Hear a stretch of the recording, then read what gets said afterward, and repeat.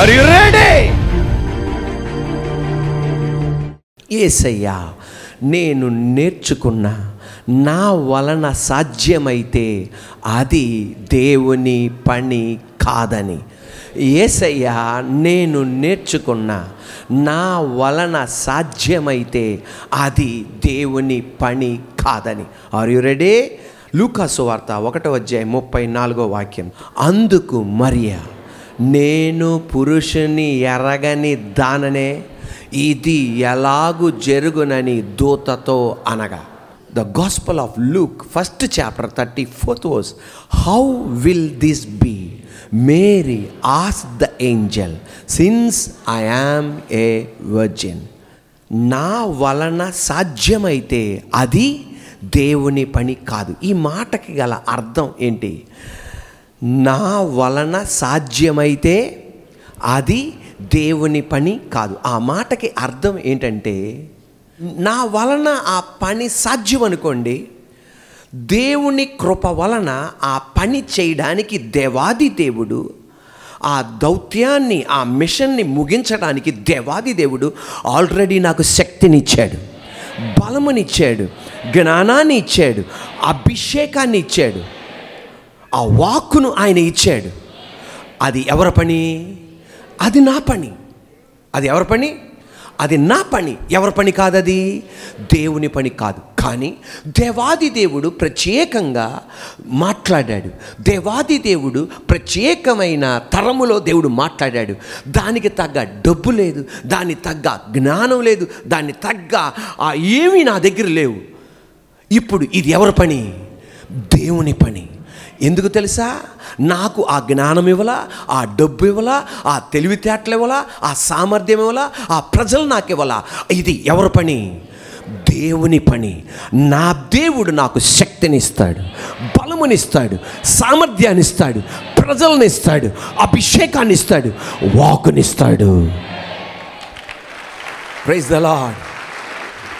నా వలన సాధ్యమైతే అది దేవుని పని కాదు. నా వలన సాధ్యం అనుకో, దేవాది దేవుడు ఆల్రెడీ నాకు ఇచ్చేశాడు. నా వలన సాధ్యం కదనుకో, దేవుడు నాకేం చేయలా? ఇవ్వలా. కానీ నేను వెనక్కి అడుగు పెట్టకూడదు. దేవుడు అనేది నా పని, నేను నీ ద్వారా చేపిస్తా. అప్పుడు ఆల్రెడీ ఇచ్చేసా, ఇప్పుడు ఇవ్వలేదు, కానీ నేను తెలియపరిచా. విశ్వాసముతో అడుగు పెట్టగా నేను మొత్తం నీకు అనుగ్రహిస్తా. ఇది ఎవరి పని? దేవుని పని. ఒక భక్తుడిలాగా అంటున్నాడు, దేవుని పరిచర్య దేవునితోనే చేయాలంట. మళ్ళా మీరు గమనించండి, దేవుని పరిచర్య దేవునితోనే చేయాలంట, మనుషులతో కాదంట, డబ్బుతో కాదంట, జ్ఞానముతో కాదంట, పలుకుబడితో కాదంట. అంటే మనుషులు వద్దా? కావాలి. దానికి అర్థం ఏంటంటే దేవుడే అన్ని ఏర్పాటు చేస్తాడు. దేవుడు యెహోషువతో చెప్పాడు. దేవుడు యెహోషువతో చెప్పాడు, యెహోషువా, నువ్వు నా కుమారుడివి, నేను అనుగ్రహించిన వాళ్ళు కూడా నా పిల్లలు, నువ్వు నా జనం, మొత్తం ఎరికో పట్టణపు గోడల చుట్టూ తిరగండి, ఆ గోడలు కూలిపోతాయి. ఇదెలా? నా వలన కాదు. అయితే ఎవరి పని ఇది? దేవుని పని. నాకు తెలుసు గోడను ఎలా కూల్చాలో, నాకు తెలుసు దాన్ని ఎలా శిథిలం చేయాలో, నాకు తెలుసు దాన్ని ఎలా నీ కాళ్ళ దగ్గర తీసుకురావాలో. అది ఎవరి పని? దేవుని పని. యోసేపు కన్యక మరియా వివాహ నిశ్చితార్థం మాత్రమే అయింది. గాబ్రియల్ దేవదూత తన బంధువురాలైన జకరియా ఎలిజబెత్ వృద్ధ దంపతులు, ఆయన యాజకుడు, జకరియా మందిరములో పరిచర్య చేస్తుండగా గాబ్రియల్ దేవదూత ప్రత్యక్షమై, వచ్చే సంవత్సరం ఇదే సమయం కల్లా నీ ఊడిలో ఒక కుమారుడు ఉంటాడు అని చెప్పిన అదే గాబ్రియల్ దేవదూత నజరేతులో ఉన్న కన్యక మరియ దగ్గరికి వచ్చి, దయా ప్రాప్తురాలా, నీకు శుభము కలుగును గాక, నువ్వు కుమారుని కనెదవు, ఆయనకి యేసు అని పేరు పెట్టెదవు. How will this be? ఇది ఎలా జరుగును?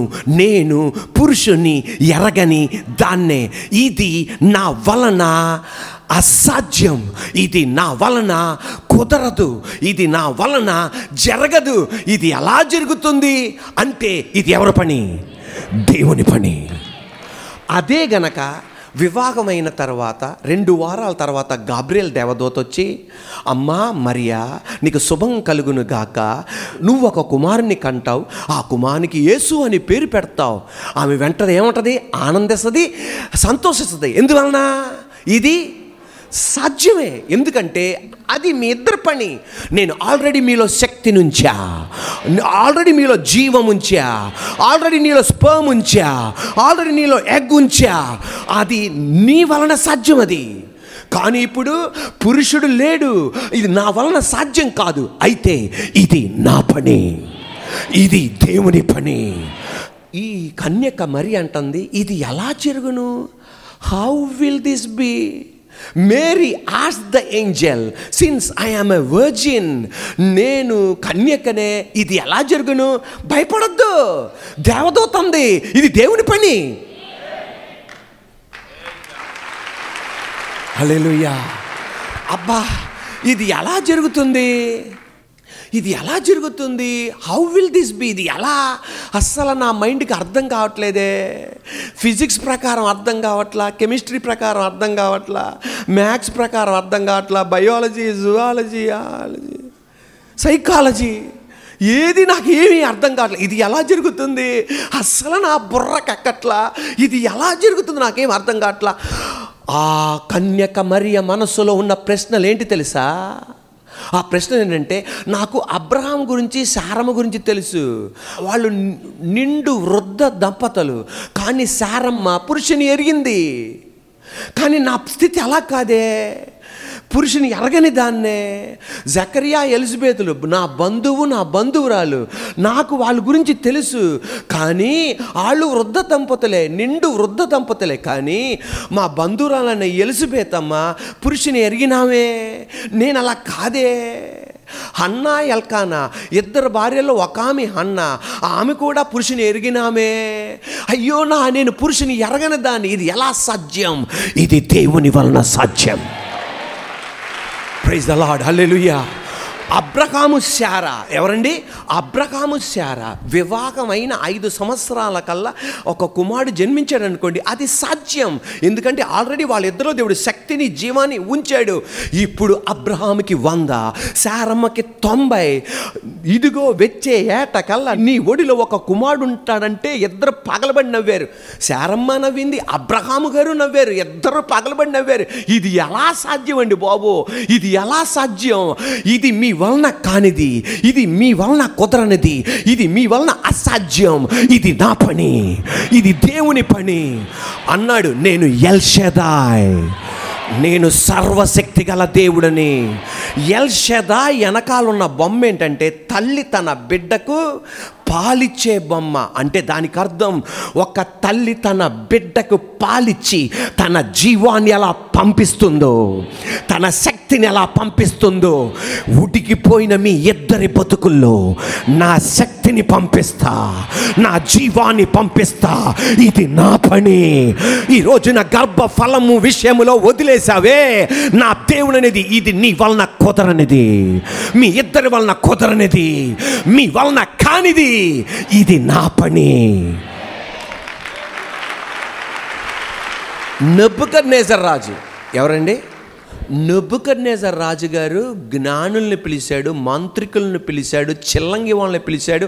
ఆ కాలములో ఉన్న జ్ఞానుల్ని, తెలివితేటలు కలిగిన వాళ్ళని, ఆ దేశంలోనే కాదు మిగతా వాళ్ళని కూడా పిలిచాడు. ఆ ఆడిటోరియంలో కిక్కిరిసిపోయారు జ్ఞానులతోనూ, సామర్థ్యం కలిగిన వాళ్ళతో. అందరూ అనుకున్నారు, ఎంతమందిని పిలిచాడేంట్రా బాబు ఈయన అని, ఎంతమందిని పిలిచాడేంటా అని. వెంటనే రాజుగారు సింహాసనం మీద కూర్చొని ఒక మాట అన్నాడు, నేను ఒక స్వప్నం చూసా, దానికి మీరు అర్థం చెప్పండి. ఏం చెప్పండి? అర్థం చెప్పండి అన్నాడు. అనగానే వాళ్ళు పెద్ద మనిషి లేచాడు, సార్ ఆ కళ చెప్పండి, నేను వెంటనే ఆ కళకున్న అర్థం చెప్పేస్తానని. వెంటనే నెబుకద్నెజర్ రాజు ఏమన్నాడంటే, ఆ కళ నేను మర్చిపోయా, వాళ్ళకి పిచ్చొచ్చి మెంట్లొచ్చి రాజుగారికి పిచ్చా, మనకి పిచ్చా, వచ్చిన వాళ్ళకి పిచ్చా అన్నట్టు ఉంది వాళ్ళ పరిస్థితి అంతా. ఇదేంటయ్యా బాబు, ఆ పెద్ద మనిషి అన్నాడు, జ్ఞానుల్లో ఉన్న పెద్ద ఆయన అన్నాడు, అయ్యగారు సారు రాజా, మీరు కళ చెప్తే అర్థం చెప్పగలం కానీ మీరేదో కళను చూస్తే మర్చిపోయిన కళను మేము చెప్పి మేము అర్థం చెప్పటం అంటే మనుషుల్లో ఎవరి వలన కుదరదు సార్. ఇది దేవుని పని సార్, ఇది దేవుని పని. ఇది మనుషుల వలన కుదిరేది కాదు. ఇది మనుషుల వలన కుదరదంటే ఎవరి పని? అది దేవుని పని. ఇదివరకు వాళ్ళకి శక్తి ఉంది, సామర్థ్యం ఉంది, తెలివితేటలు ఉంది, కానీ ఈ విషయాన్ని ఎదుర్కోవడానికి వాళ్ళకి కుదరలా. దేవుడు అనేది ఇది నా పని. ఆ దేవుని వైపు తిరగటానికి ఒక వ్యక్తి బాధ్యత తీసుకున్నాడు. ఎవరు తెలుసా? దానియేలు తీసుకున్నాడు. అయ్యా, మర్చిపోయిన కళను మేము చెప్పలేము, అర్థాన్ని మేము చెప్పలేం. ఆ మర్చిపోయిన కళను మేము బయటికి తీసుకురాలేం, ఆ కళకు మేము అర్థం చెప్పలేం. ఇది మా వలన కాదు. అయితే ఇది ఎవరి పని? దేవుని పని. దేవాది దేవుడు రాజుగారు మర్చిపోయిన కళను దానియేలుకి తెలియపరిచాడు. తెలియపరిచిన దేవుడు అర్థం కూడా తెలియపరిచాడు. ఈరోజు దేవాది దేవుడు అనేది ఎవరైతే కష్టమని వదిలిపెట్టేస్తారో, ఎవరైతే నా వలన కాదని వదిలిపెట్టేస్తారో, దేవుని కుమారుడు అయిన నువ్వు, దేవుని కుమార్తెవైన నువ్వు ఆ బాధ్యత పట్టుకోవాలి. అది నీ వలన కూడా కుదరదు, అది నీ వలన కూడా కుదరదు, అది నా వలన కూడా కుదరదు. మనకొక దేవుడున్నాడు గనక, ఆయన వలన జరిగిద్ది గనక నువ్వు ఆ బాధ్యత నువ్వు తీసుకోవాలి, ఆ టాస్క్ నువ్వు తీసుకోవాలి. ఈరోజు కూడా నా దేవుడు నీ కొరకు అద్భుతం చేయగలిగిన దేవుడు. ప్రైజ్ ద లార్డ్, హల్లెలూయా. నాతో పాటు యేసయ్యా, నా వలన కాదా, వదిలిపెట్టను, నేను బాధ్యత తీసుకుంటా, ఎందుకంటే ఇది నీ పని. ఫరో ఎవరండి? గట్టి చెప్పండి, ఎవరో? ఫరో ఒక స్వప్నం చూశాడు. ఆ స్వప్నానికి అర్థం ఎవరో చెప్పలేకపోతున్నాను అంటే ఎవరి పని? అది దేవుని పని. అది దేవుని పని. యోసేపు వచ్చాడు. ఫరో రాజు అన్నాడు, నీ గురించి చాలా గొప్ప గొప్ప ఉన్నానయ్యా, నువ్వు చెప్పగలవా అన్నాడు. నేను చెప్పలేను అన్నాడు. మరి నువ్వు అందరూ చెప్తానన్నారు. నా వలన కాదు, ఇది దేవుని పని. దేవుని పని మరి చెప్పు అన్నాడు. ఆ కళను వివరించగానే అబ్బా అనుకున్నాడు. ఈ రోజు రాజుడైన యేసయ్య నామములో నీ వలన సాధ్యమా, అది నువ్వు చేయాలి. ఎందుకు తెలుసా? దేవుడు ఆల్రెడీ నీకు శక్తినిచ్చాడు, ఆల్రెడీ నీకు బలమనిచ్చాడు, ఆల్రెడీ ఆయన కృపను చూపెట్టాడు, ఆల్రెడీ ఆయన మహిమను చూపెట్టాడు. నువ్వు అది చేయాలి. కానీ ఈరోజు నీ వలన కాదా, ఈరోజు నీ వలన కాదా, అది దేవుని పని. దేవుడే నీకు శక్తినిస్తాడు. ఇదివరకు ఇచ్చిన దేవుడు నీకు దేవుడు శక్తినిస్తాడు, బలమనిస్తాడు, సామర్థ్యాన్ని ఇస్తాడు. ఈ ప్రపంచానికి నువ్వు ఒక డిఫరెంట్ పర్సన్ అని నువ్వు చూపెట్టే వ్యక్తిగా మారుతావు. అందరూ చేసింది చేస్తే అందరిలాగా ఉంటావు. ఎవరు చేయలేనిది చేస్తే అది నీ వల్ల కుదరదు, అది దేవుని వల్ల కుదురుతుంది. నువ్వు ఒక డిఫరెంట్ వ్యక్తిగా ఉంటావు, ఒక వ్యత్యాసమైన స్త్రీగా ఉంటావు. మనం ఒక వ్యత్యాసమైన సంఘంగా ఉంటాం. సరిపోలా, మనం ఒక వ్యత్యాసమైన సంఘంగా ఉంటాం. హల్లెలూయా. అందరూ చేసింది కాదు, ఒక డిఫరెంట్ నువ్వు చేయాలి. దేవాది దేవుడు అనేది 2022లో మనం అడుగు పెట్టక ముందు ఒక డిఫరెంట్ చేసి మనం అడుగు పెట్టబోతున్నాం. అది మన వలన కాదు, అది దేవుని వలన అవుతుంది. దేవుడు అనేది నీ వలన కాదు, ఇది నా పని, నా వలన కాదు. Praise the lord. చదువుకోవడం నా వలన కాదు, ఇది దేవుని పని. వివాహం చేసుకోవడం నా వలన కాదు, ఇక పిల్లలు పుట్టరు, ఇది దేవుని పని. Praise the lord. నేను నీకు ఇస్తా. దేవుడు అనేది నాకు అసాధ్యమైనది, నాకు అసాధ్యమైనది ఏదన్నా ఉన్నదో నాకు తెలియపరచండి. ఇది నా పని. మీరు నా కుమారులు, మీరు నా కుమార్తెలు, నేను ఆయన కుమారుణ్ణి, నేను మీ ద్వారా జరిగిస్తా.